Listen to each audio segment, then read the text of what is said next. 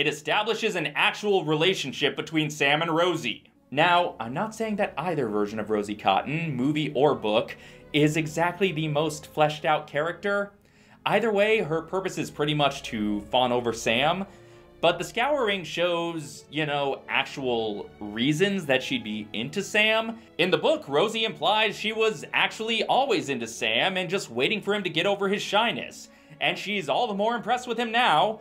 The movie Rosie is nice to Sam, which I guess in movie language means into him, but it's certainly a flimsier basis for a relationship, especially compared to his infinitely better developed relationship with Frodo.